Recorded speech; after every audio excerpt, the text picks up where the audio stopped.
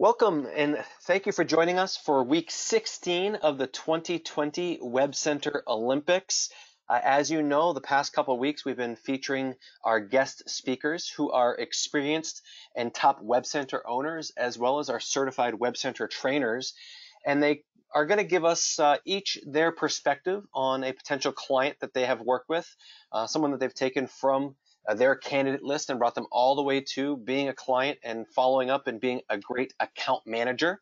But it's great for WebCenter owners like yourselves to listen to many different perspectives and different trainers and WebCenter owners, so you can get a good variety of how they've all implemented a similar process. But obviously there's different prospects, there's different candidates, and there's different personalities. So the fact is that you don't have to do it any one way, just as long as you're following some type of structure, it'll help you succeed. So this evening, we've got an incredible WebCenter trainer. This is his first year training with us. He was a WebCenter Challenge winner when we first spoke about bringing him on board and having him become one of our certified WebCenter trainers, and has filled a great need for us in the western part of the United States. So without further ado, what I'll do is I'm going to turn this over to tonight's guest presenter. He'll be able to give you some insight into the WebCenter program, what he's done, some tips, some tricks, and focus on one of his case studies as well. So without further ado, please help me welcome Mr. Dan DeLong. Thanks, Jason. I always love listening to you talk about me. It's really, really great to actually be here. I really am honored to be able to present this to you. Yeah, I mean, my story with Market America and the WebCenter division, it was really funny because I took a training way back in 2018. And I was like, this would be great if I just didn't have a full-time job. And wouldn't you know, next month I got laid off from that job. So it just segued really nicely. It's one of those things where you are careful what you wish for, because you just might get it. But I love this division because it's so robust. And the thing about it is that you could live entirely in the WebCenter division and never touch anything else, but there's all those other things. So I wanted to talk a little bit about one of my clients. And move forward here. Okay, so the client I want to talk about is it's a nonprofit called Look Save a Life. Brendan, who was the executive director of Look Save a Life, that's actually him. On the front page of the website, it's a bicycle. It started out as a bicycle advocacy group, but then ultimately turned into an organization that really wants to foster safe driving or non-distracted driving and protect all that use the roads, whether it be a tow truck driver or first responder, cyclists and pedestrians alike. And what they were struggling with was that they had because with nonprofits, they try to do things on as very economical as possible. So they had one person that knew how to create a website, and he did it for them and was doing everything for them. However, it turned out to be a bottleneck.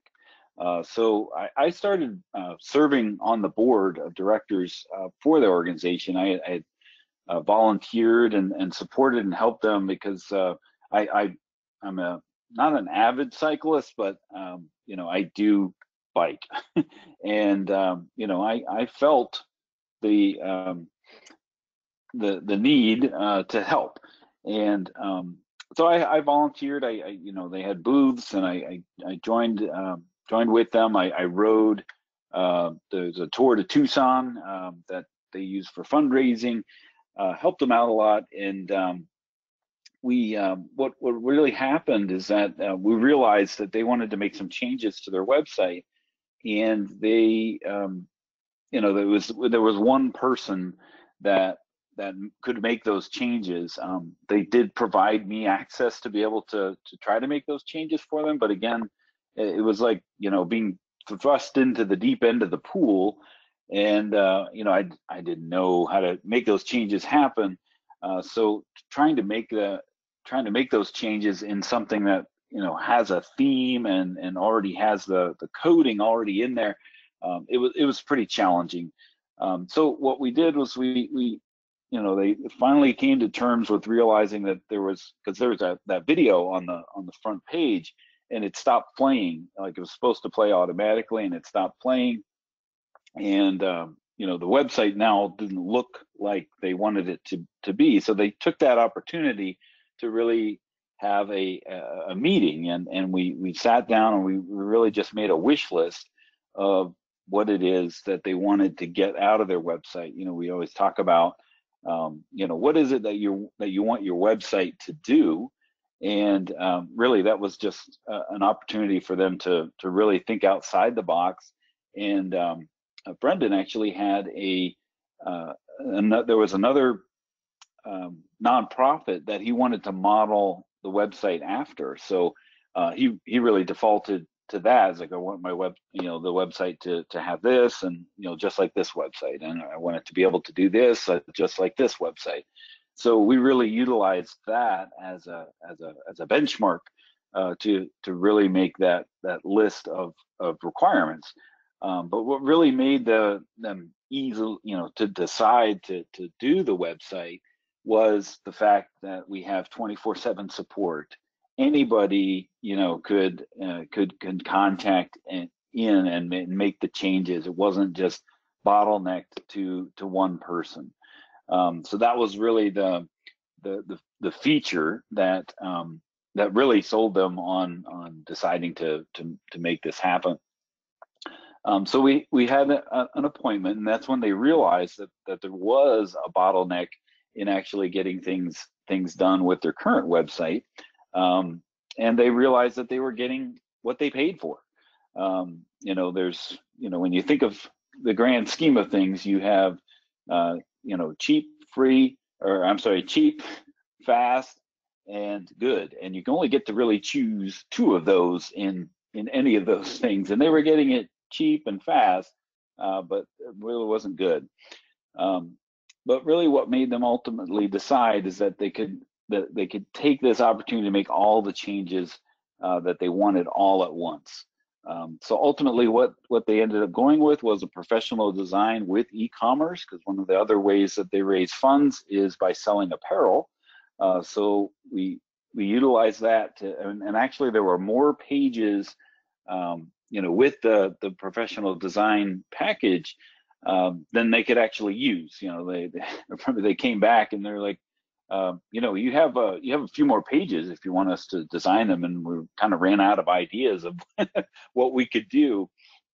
And then in addition to that, they are an active blog. They have an active blog, and what we decided to do as an additional way to raise funds for the organization is institute the APN widget on their blog. And actually, I do have it up over here. So I actually want to show that here. And it comes off really nicely because we can actually utilize, you know, shop.com with products that are relevant to the story in the blog. So every time that somebody comes to the website, the APN widget goes out and finds new products. So it's a really great way for them, and of course no cost to them, to be able to utilize that. So after launch, I had Brendan come to my BNI meeting to give a testimonial. And what we actually did, because this was just a couple months, weeks ago, and because they're using Zoom, I actually did a feature presentation with Brendan, and we are going to utilize that interview on their website. So we put it up on their YouTube channel, and then we're going to put that back into their website in a future blog post to talk about, you know, his story, because he does have a very inspirational story, not just of overcoming adversity because he was struck by a distracted driver, but he also forgave that individual and had an opportunity to talk to that individual and come to terms. And how did it really improve their business? Because now it's really, we can now leverage the website to drive more donations, sales, and sponsors. One of the things that the board actually was struggling with is that you know, we want to go to, they want to go to various you know, local businesses, you know, like car you know, car sales and those types of things, to become in partnership with, you know, something against distracted driving, and bring that as an opportunity for sponsorship and to help raise funds. But their website, their current website prior to coming to MA Web Centers, really just wasn't something that they wanted to put out there as a way to, you know, drum that up. And now they feel confident that they can, you know, go to those local businesses and be able to drive that donation and sponsorship opportunity. So that's really the case study of what I wanted to talk about today. I did want to talk a little bit about also what my experience has been, especially in this you know, this last few months with growing my business, and a way that I have really kind of keyed into that is through the web intern option. Because if you don't know, you know, the idea of the internship program is a way for you to be able to duplicate your web center business while building, you know, the unfranchised business. And so what I had done is I had posted on my Facebook business page a job opening. And this was right when, you know, a lot of states were doing the stay-at-home order. So what it did was it allowed me to people to do a trial run. You know, there were 13 applicants for that reached out to me. So it was a really interesting and a great opportunity for me to actually find the right type of person. And the great part about the web intern option is it allows people to become cash positive to really launch the business. So it's allowing them to find, you know, proof you know, proof of concept of finding the right person and making sure that this is the right business for them.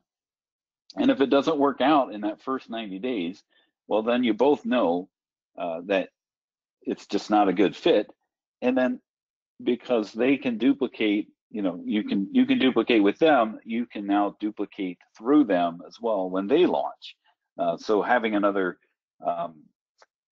you know, holding more interns and working with those interns is a great way to duplicate their business. So Jason, that's what I got for today. Hopefully that was helpful.